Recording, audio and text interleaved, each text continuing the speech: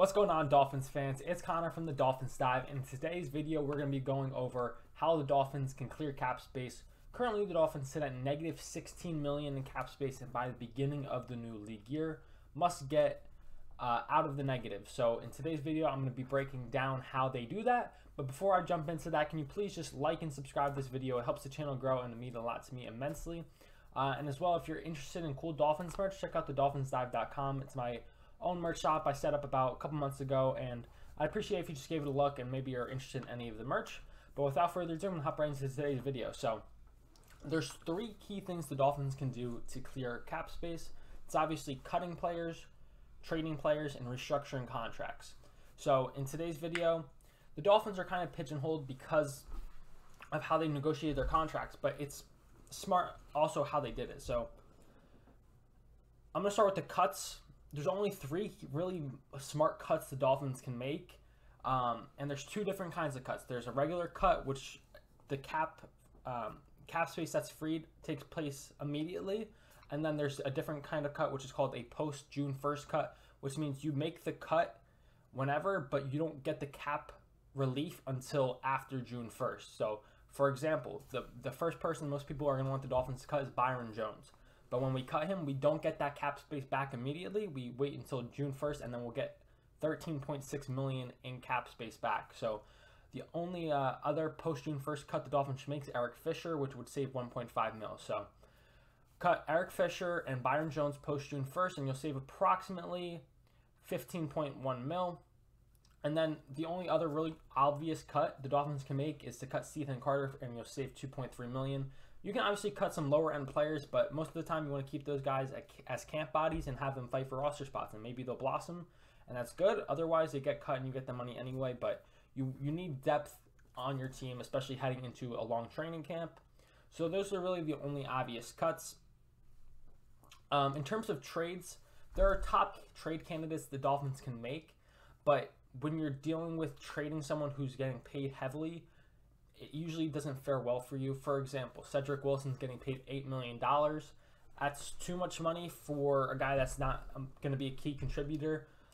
Dolphins thought he would be our third receiver, but Trent Sherfield had a phenomenal year. River Craycraft played great. So you don't necessarily need to be spending $8 million on a guy who mainly just returned punts.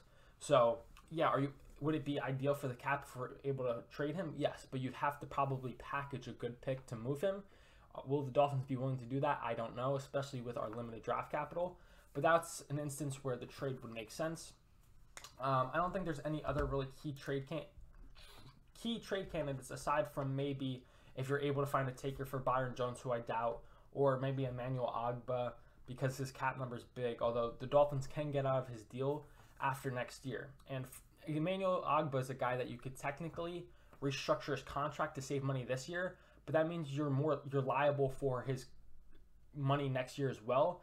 And that's a guy where you'd rather get the money out of the way so that next year you can make that decision if you want to move on, basically without any negative cap, or if you want to keep him and you can kind of figure that out next time. But you don't want to force money into the future for a guy that you might want to move on from in the recent future. So aside from Cedric Wilson, the only obvious people that can potentially be traded are that's literally it. Everyone else that's getting paid pretty pricey is going to be too hard to move unless maybe if Jerome Baker doesn't fit this scheme change, that's the only other potential guy you maybe want to trade. But aside from Cedric Wilson, there's no obvious trade candidate, but maybe comment down below if you guys disagree with that. So that's the cut part out of the way and the trade part out of the way. That's obviously some of the obvious ways you can save money, but the last but not least way, and you see it more and more every year in the league, is restructuring contracts. So if you're obviously a novice into how the cap space works, I know I was at one point, and over the years you learn to figure out what it all means. But basically, cap numbers are just a way to account for the amount people are getting paid, but it's not real money. It's all accounting. So when players get a signing bonus when they sign contracts, that money is spread out throughout the entire contract. So you could pay somebody $20 million right now, but it would be spread out over 5 years. So it's not all in 1 year. So the Dolphins have three big players on very large contracts that are having big cap numbers. But if they convert their salary into a signing bonus, it gets spread out throughout the contract, so the Dolphins are able to save money. So, for example, one of the guys the Dolphins can restructure, and that's maybe someone that they don't want to because there's liability in the future, because it's Teron Armstead. So, if you restructure Teron Armstead, who's obviously a cornerstone player for us because he's very good, but if you restructure him, you turn his base salary into like $1 million, but it spreads his remaining salary over the next 4 years of his contract. And Teron Armstead's an injury-prone guy who obviously he's a dog and a very good player, but say he suffers a serious injury and then he's out and then he doesn't bounce back well, you know what I mean? Then you're paying top dollar and you can't move on from it, despite the fact that you sacrifice his potential future in terms of money. So that's more of a risky guy. There's some more obvious guys where you can do that with, but I think they'll still probably likely restructure Teron Armstead. There's a max restructure where you turn his base salary to literally $1 million, and that's a little more risky because, like I said, on the back end of that, if he doesn't play up to par, you cannot move on from him. You're stuck with that money. So Teron Armstead's more of a risk just due to his injuries. But at max, which I don't think they will do the max restructuring, which means they'll turn his salary into $1 million and then turn the rest into a signing bonus that gets spread out. I think they'll probably do a little middle ground where they save a decent bit of cap, but not as much as what I'm about to say. But at max, they can save $13 million from Teron Armstead. The next guy is Bradley Chubb.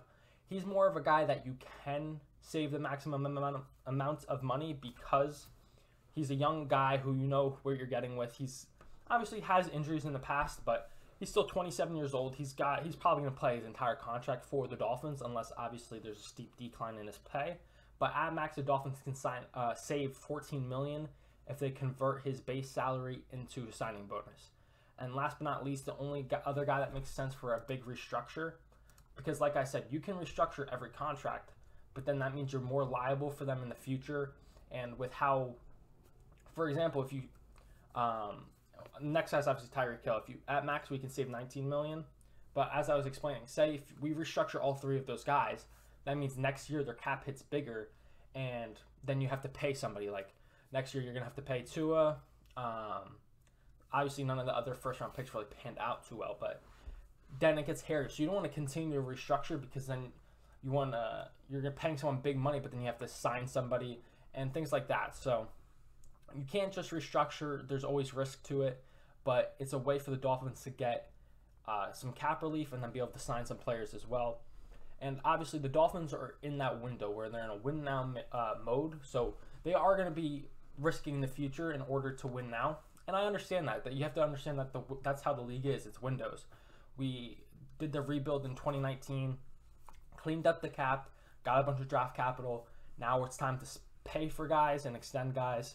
But like I said, it comes with risk. So, and as well as free agent contracts as well. We're not going to have the most cap space in the league. But since we're in that window, we can sign a guy to, for example, I don't know who's the top. Tony Pollard's a guy that a lot of Dolphins fans want. Me, I don't personally want him. But say the Dolphins want to sign him to a 5-year, $50 million deal. He'd probably get more than that. But we can make his cap hit not $10 million because we can give him a big signing bonus, which means we can pay him like a $1 million salary, but then give him the signing bonus throughout those 5 years. So it would probably be a $6 million cap hit as opposed to 10 or more. So the way we structure free agent contracts can also be able to utilize our cap to the most advantageous point possible, because the cap number is deceiving, but it is real. And if, for example, this doesn't pan out for the Dolphins and we stink, next year we're going to be in a shit situation because we're going to be so backed up in our cap space. That's going to be tough to get out from under. But the Dolphins are in a good spot. I'm interested to see what they do with that cap space, but my future videos are going to be going over how I think they should spend some of that cap space in terms of re-signing guys and then potential free agent targets. But that's going to be it for today's video. I appreciate anybody for watching. It means a lot to me. And until next time, I'll catch y'all.